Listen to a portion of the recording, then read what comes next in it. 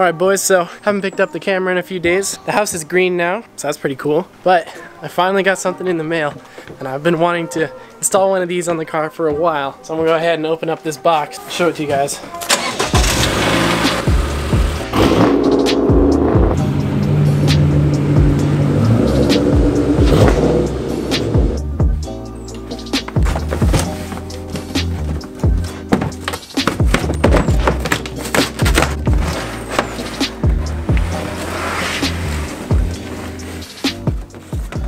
Oh, yes! Alright boys, so this is the Cervini's Type 2 chin spoiler. Basically this is going to go on the front of this car. So what I'm going to do is I'm going to do a little bit of test fitting real quick, but then I'm going to go ahead and paint it. So this will be the first time I've ever painted like a big body panel. I'm pretty sure I know how to do it, and it'll be pretty close to this color. And worst case scenario, if it ends up looking like crap, I might just take it to a body shop and have them paint it for me, but I should be able to do it. Alright, so I just spent a little bit of time reading the directions. So what you do is there's these 4 holes right here on the kind of underside of the splitter.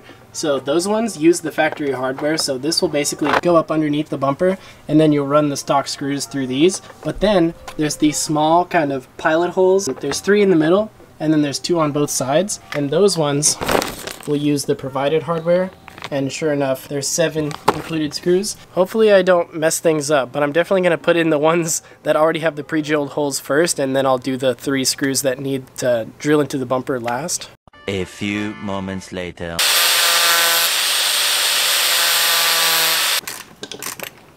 Okay, so before we go any further with the project, I figured that I should test to see if I can back out of the driveway with the splitter on the front of the car, because it's super low as is, and I'm worried that if I'm gonna go ahead and paint it, then I'm gonna put it on the car, and then when I back out, I'm gonna scratch the fresh paint immediately. So we're just gonna go ahead and test it while it's unpainted and just kind of roughly on the car.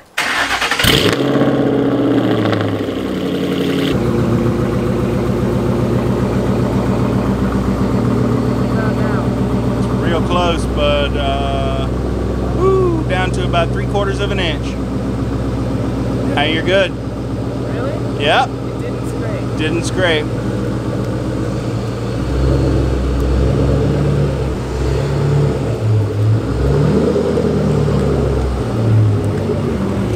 Alright boys, so little update. We're headed up to the backyard to paint in my dad's shop. He's just recently built this little mini hut thing back here. I've got some painter's plastic. This is hurting my arm. Ow. Okay, so this is the shop space we're gonna be painting in. Obviously there's tools and whatnot, so we're gonna have to put some plastic up on the walls. I'm also gonna have to figure out a way to hang the splitter, probably from the ceiling somewhere. There we go. Alright boys, so I got the splitter hung up here. Now before I start putting primer on it, I'm actually going to wipe it down with a microfiber towel. And I'm going to use this denatured alcohol to help get all the little bits of dust and everything off so that it's perfectly clean. That way when I put the primer on, the coat is super pure and I don't have to go back over it.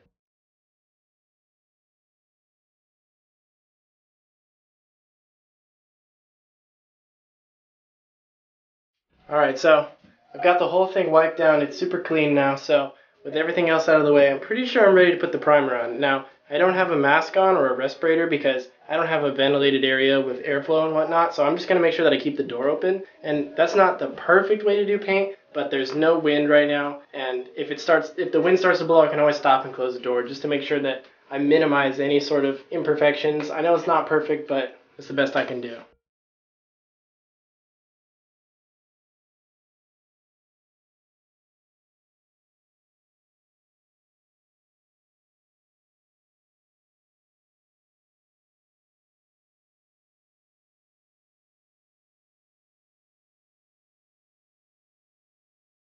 The next day. Alright boys, so it's currently the next day, and you might be wondering why this is white, because the primer I was using last night was clearly gray. So what happened was, that primer, I'm pretty sure wasn't specific for plastic. I'm not exactly sure why, but the primer I was using last night wasn't sticking onto here very well, and then when I went to put the paint onto the splitter itself, the paint was kind of just coming off, and it wasn't sticking on, and it was just taking the primer with it. So I think that the primer that I was using wasn't really good with the plastic. Either that or the paint I was using just sucked. So I didn't really record anything extra last night because I felt like I was just gonna keep showing the same thing over and over again. But last night I went to the store, I picked up some better primer. This one's like a universal primer and it's white, so that explains why this is not gray anymore. But this primer seems to be sticking a lot better, and I got some higher quality paint too. So I want this to come out looking pretty nice. And I think it's worth putting in a little bit of extra work if it's gonna look a lot better in the end. But anyway, I've got the primer on here completely. So what I'm gonna do now is I'm gonna mask off the main section, and I'm gonna paint these parts black. And then once these are black, then I'll mask them, and then I'll paint the whole thing gray, and then I'll just continue on with the process.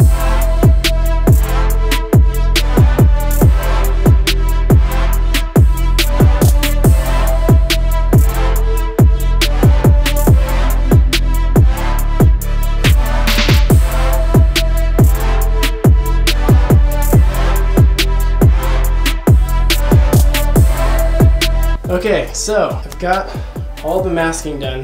That took quite a while. It was kind of a pain, but it wasn't too bad. The most tedious part was going around these little pillars here, but once I got that all done, the rest of it went pretty quickly. So I went over to the store and I picked up some of this perfect match black paint. It doesn't have to be like a perfect match because this is going on the front splitter, but it's just like a small black accent. I want this line here that goes all the way around these pillars. I want that to be black. And so I don't really care. Like, this is on the underside of the bumper, so you're not going to see this. So I don't really care if there's black overspray on that. I'll probably just spray over it gray or something. But I'm just going to go ahead and paint all the way around this with black. Then I'll let that dry, do another coat probably. And then once all that is done, then I'll take the masking off, mask over the black part, and paint the rest of it to match the car.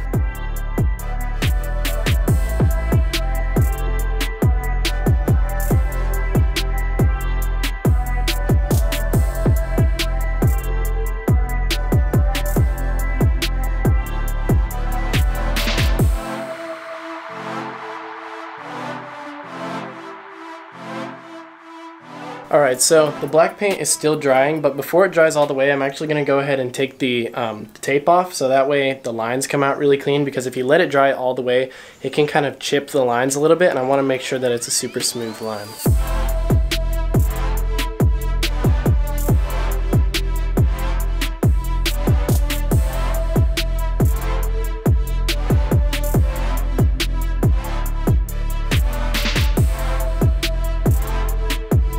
Alright, so I got all the masking taken off, and unfortunately there's a couple spots where the paint was able to seep down underneath the tape. I should have done a better job of sticking it, but it's not the end of the world, because once this black paint is completely done curing and drying, I'm gonna mask along this line, and then this will become gray. So the line will turn out okay, so just because it's not perfect on the first coat doesn't mean that I need to completely start over.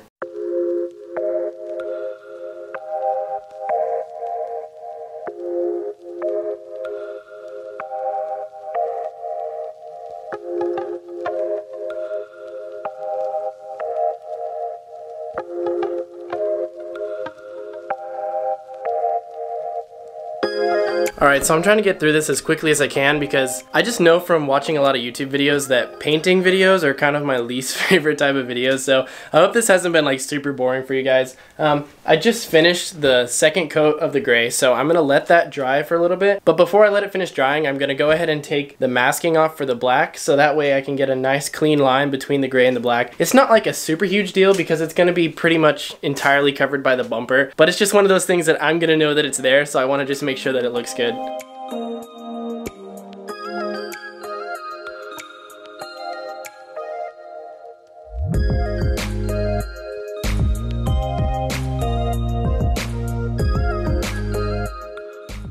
Six and a half hours later. Alright boys, a little bit of time has passed, but we're gonna go ahead and put the clear coat on. I'm a little bit worried that this color isn't gonna match perfectly, so like I said in the beginning of the video, worst case scenario, I'll just take it somewhere and have them paint it for me when I fix all the rest of the paint on the car, but I just want to be able to drive it around, you know, and I need it to match at least somewhat.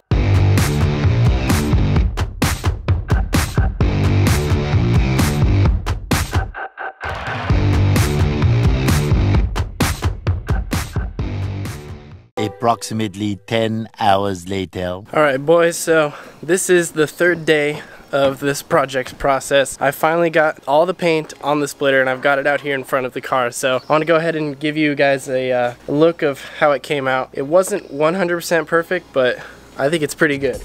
Alright, so here's the front splitter. When I was inside the shop, I was a little bit worried that this gray wasn't gonna match the gray of the car, but now that I have it next to it, like, it's really, really close. This one seems to have a little bit more sparkle in it than this paint does, but this paint is also 15 years old, so this paint being in the condition that it's in, I'm not really upset about this little difference, like, at all. So I'm gonna go ahead and mount this up to the car, and then I'll show you guys what it looks like with the splitter on there.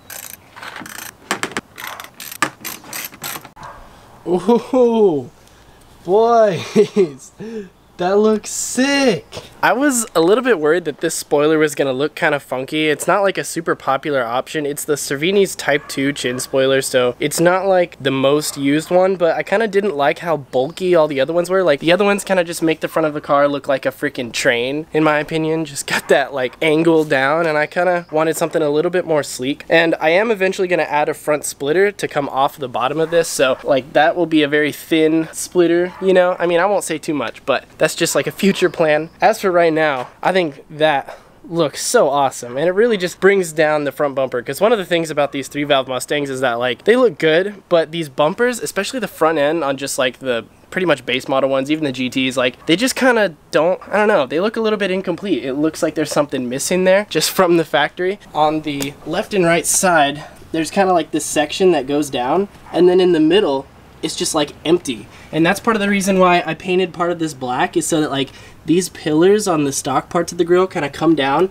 and then they line up with these parts that are now underneath there, and so it gives it like an extension vibe. I think that looks super nice. Also, for those of you that watched the last video, you'll know that I went and bought some vinyl from Tyler, so I'm sure you can now figure out why I needed this vinyl. I'm gonna go ahead and extend the stripes from the car down onto the splitter. This isn't cut to the exact width, so I'm gonna have to do a little bit of measuring, but I don't need to put that much vinyl on the car. It's pretty much done now, so we're just gonna do another quick little edit, and then I'll see you guys when it's done.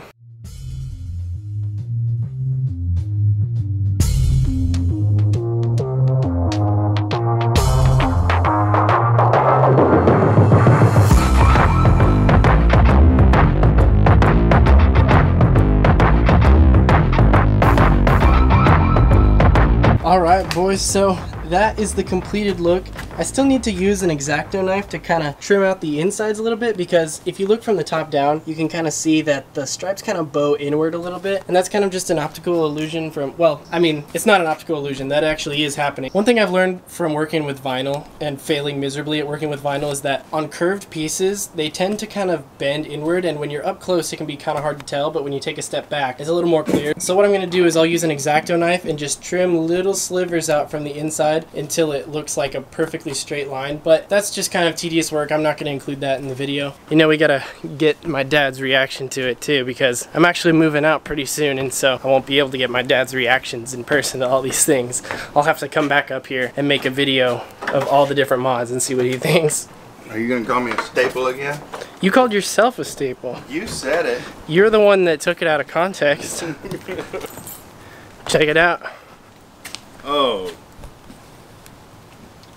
Okay, nice job. That looks cool, man. It's not perfect. I need to take an X-Acto knife and kind of straighten out the lines in the middle a little bit, because they're kind of bowing inward. It just kind of tends to happen when you put vinyl on a curved surface. Yeah, so. It fans out, so I mean... They're not 100%, but they're like 99%. But it looks really good, though. And the color match is real nice. Nice work, Cade. I mean, what, a couple of days? 3 days. Yeah. This is day 3, so like 2.5 days. Heck yeah. So worth it? Good.